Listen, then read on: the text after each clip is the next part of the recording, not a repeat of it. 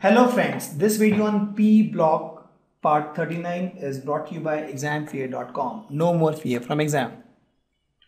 Now we'll start with group 17 elements. Group 17 elements are also called halogens.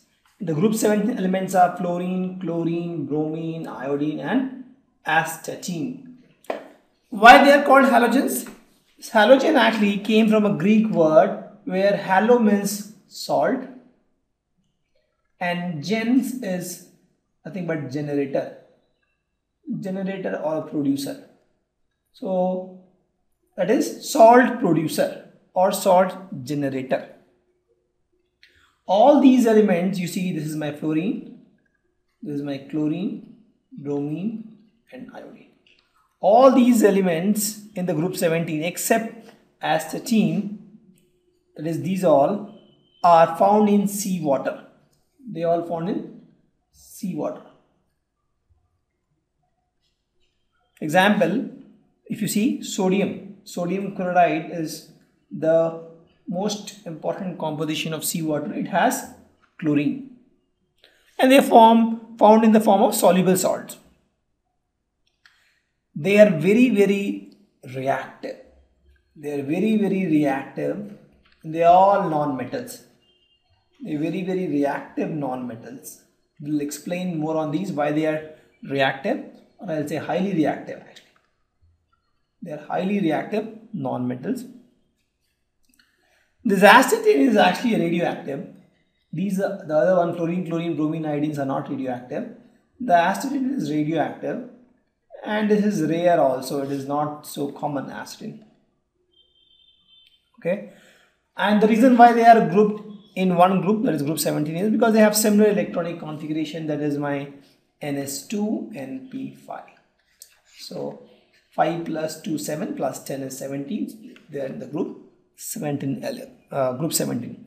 So they are having similar electronic configuration. Also they have similar properties, and we'll discuss about this. They have similar properties and they also show regular gradation in their physical and chemical properties. So we'll discuss about those things. Just understand this is group 17 elements called halogens. Why halogens? Because they are derived from the word salt generator, Greek word, and most of these are found in the seawater.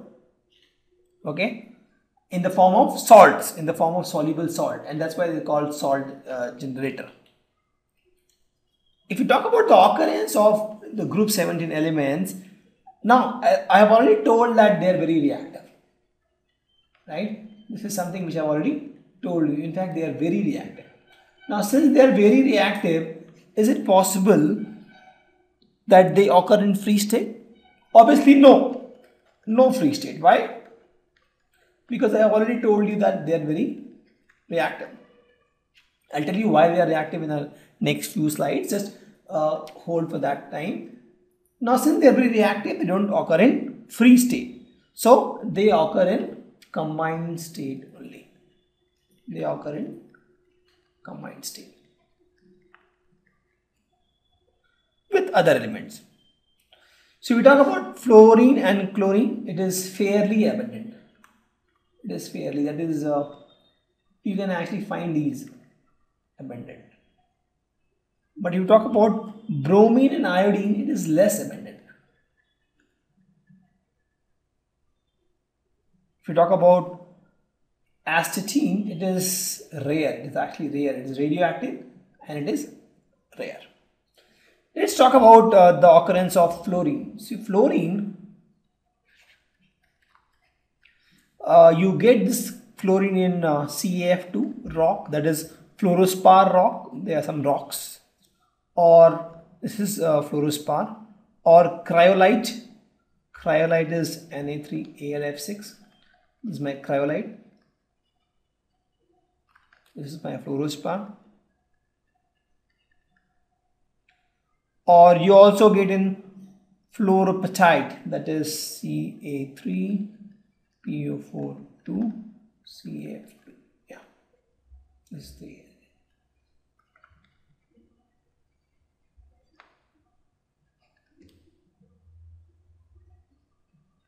This is the Yeah. So in these three rocks you get fluorine. You also get fluorine in soil.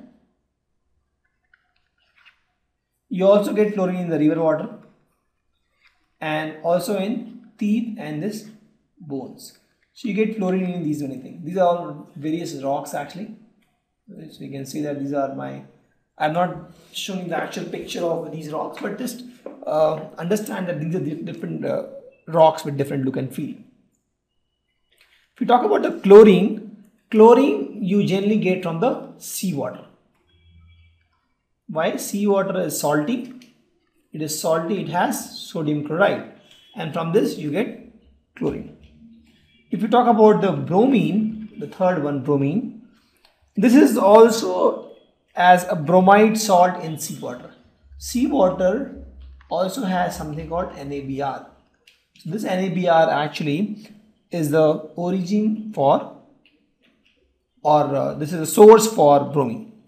If we talk about iodine, see, iodine also you get from seawater actually. Seawater has bromine, seawater also has iodine. So seawater has iodine in the form of sodium and calcium iodates. Alright, sodium and calcium iodates. So from this you get iodine. Also in this seawater there are some marine life, marine plants, marine fishes now, seaweeds also in the seawater. So these are also source of iodine. Okay, so that's all about the occurrence of fluorine, chlorine, bromine, iodine. Chlorine generally from these rocks or from the seawater, soil, teeth and bones. Chlorine mostly from the seawater, bromine mostly from the seawater, iodine also mostly from the seawater, and also from the marine life in the seawater. Okay.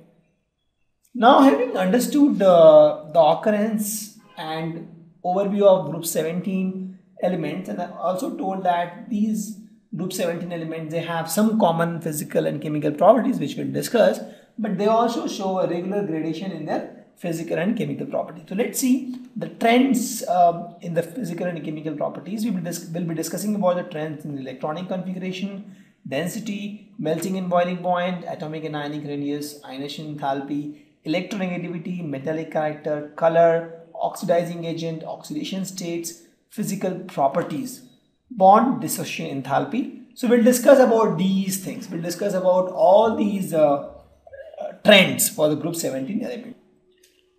Thank you.